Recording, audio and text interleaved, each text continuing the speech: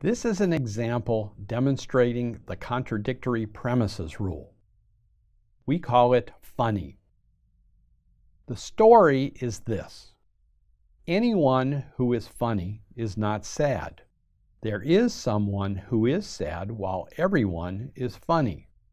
Thus, someone is richer than everyone. Let's begin by defining f of x to be x is funny, s of x to be x is sad, and r of x and y to be x is richer than y. From the story and these definitions, we may represent the two premises as, for all x, f of x implies not s of x. That is, anyone who is funny is not sad.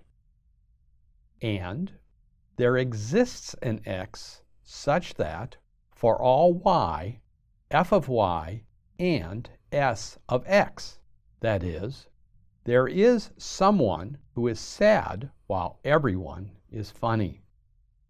The conclusion we seek is there exists an x such that, for all y, r of x and y. That is, someone is richer than everyone. Once again, symbolically, the premises are, for all x, f of x implies not s of x, and there exists an x such that, for all y, f of y and s of x. The conclusion is there exists an x such that, for all y, r of x and y. So how would we construct a proof of this? Let's begin by looking at the conclusion.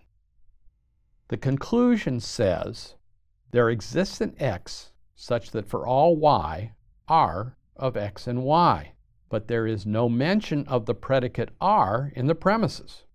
It appears that this conclusion has arisen out of thin air. In such cases, either the contradictory premises or addition rule must be applied. Let's see if we can get contradictory premises. To do so, we look at the two premises and, for the moment, ignore the quantifications. We see f and s in the second premise, and f implies not s in the first. Clearly, having f from the second premise would then imply not s from the first. But then we would have not s and s holding at the same time. Those would be our contradictory premises. But we ignored the quantifications. The only one that might cause trouble is the existential, there exists an x in premise 2. Let's make sure to deal with that one first, since both of the other quantifications are universal. If you would like to complete this proof on your own, please pause this video now. Here's the proof. On line 1, we place our second premise. There exists an x such that, for all y, f of y and s of x. On line 2, we existentially instantiate line 1 with x being replaced by a star.